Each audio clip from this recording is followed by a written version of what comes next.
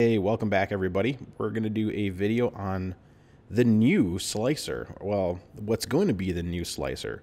So as you can see, I'm running the latest 1.42.0 Alpha 3. I was going to make this video earlier with the Alpha 1 or Alpha 2. They were still extremely buggy. This version, solid so far. I haven't had too many issues, if any. So I just want to do a quick overview on things that changed. As you can see, the screen is way nicer. So this is right here, 1.4, 1.2. This is the latest build I had before they jumped to 0.42. As you can see, you know, the blue sky background and the gray thing, and a few of these bump outs here, and the lack of information here, and you know, the old way of doing things. You know, I had this little bar here. Well, all that has changed. We've got these beautiful new little toggle cookie thingies on the left, and we got a whole new section on the top. We have a new directional arrow to tell us, you know, this is the Y, this is the X, this is the Z. The bed has some marking informations on it, so we have some scale reference besides the grid, but at least it tells us what the grid does versus this old grid that didn't tell us anything. Now, of course, we still had the colors here, but they didn't have the fancy arrows telling us which direction is which. So what else can we do? What else is kind of new? So I'm just going to go over a few things. One of the nice things is when you click on the object, you get this nice cage to tell you volume scale. You do have a whole new object manipulation palette here, so you can actually lock a scale factor, unlock a scale factor. You can be like, I want the Z just to be 120%, hit enter, and then it stretches the Z 120%, which is kind of goofy. You might like that, 100%. See what happens if we lock it. Maybe that makes them all do the same thing. So 120. Nope, it just locks us out from changing these things. So not as cool as I thought it was going to be. Oh, I guess it did change it all 120. It just takes time. Let's go back to 100 and hit enter and let it sit for a while. So we're back to 100% scale. We have the new directional pad, which is a fancy pull thing. So we can pull in the X, we can pull in the Y, and of course, can we actually pull in the Z? Can we actually go above? Well, it still snaps into place. That's the one thing that you can really do correctly. I like this better in Simplify 3D, where you can just sync the object. Like, oh, I don't want this part.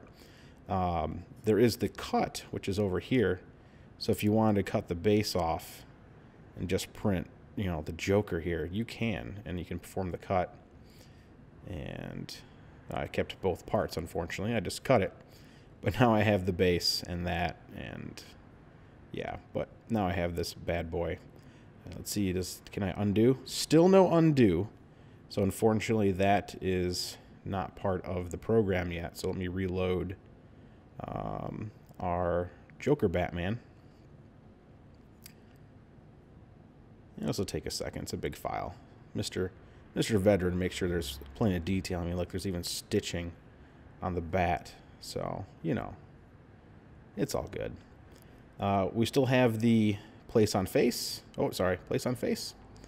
So if we really wanted to lay this down on its back, which is awkward, or back on the base, it's still there. And we have this new rotate tool, which is actually in every direction. So if we wanted to do some fun stuff and rotate it back this way, you can use these notches to do different increments. You can use these white notches to do harsher increments. So we can do all kinds of fun stuff that we couldn't do before. Other than that, we do have a new, beautiful new scaler. You can grab a corner and scale it evenly.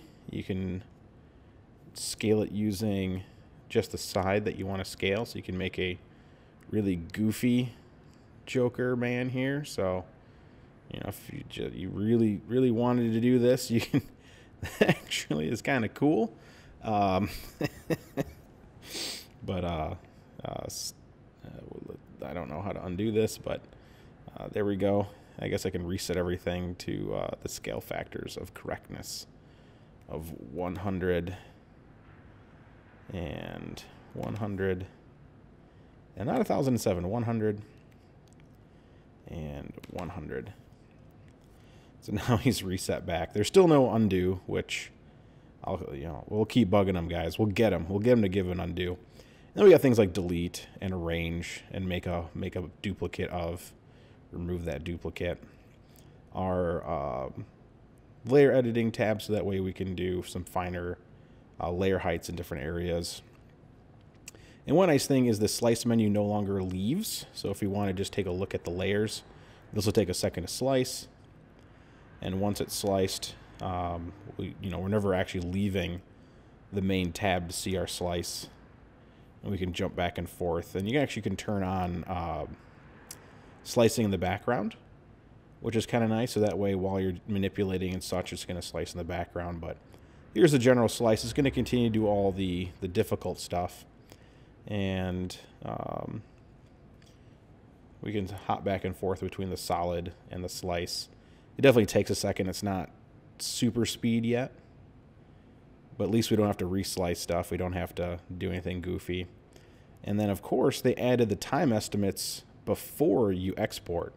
So this in normal mode will take 13 hours and some odd minutes. So kind of nice. I do like the new look of Slic3r. I think it's much more modern.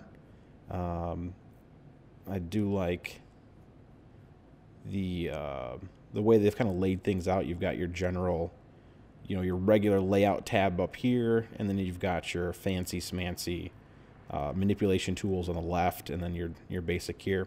It still has the print settings and filament settings and printer settings, so you have to leave the platter to adjust those. I still like it this way. I enjoy having the 3 different settings. That way, if I want to change it to my HTPLA settings, I can quickly change it for the filament, or I even have a high temp PETG I've been testing, so which only changes those 2 settings, HD PETG for the printer or print and filament settings. So this is just a quick overview. I really kind of like the new things. I'm going to go into some more detail here on some of the more amazing features that I've seen. So let's go ahead and end this video and then come back here, and we're going to go over some individual settings so you can see how to do things. So thanks for checking out this little quick overview on the new Slic3r. And remember, this is not a finalized project. This is an Alpha 3. It just really steady, or it just really, well put together right now. It's stable. I do recommend trying it out for sure. Definitely keep your older version around because it won't crash randomly on you. This one I haven't had any random crashes, but eventually, you never know. But they've done a pretty good job keeping these things pretty stable, minus Alpha 1, and a little bit of Alpha 2 is a little weird. So, all right, well, stay tuned for more on the new Slic3r Prusa edition.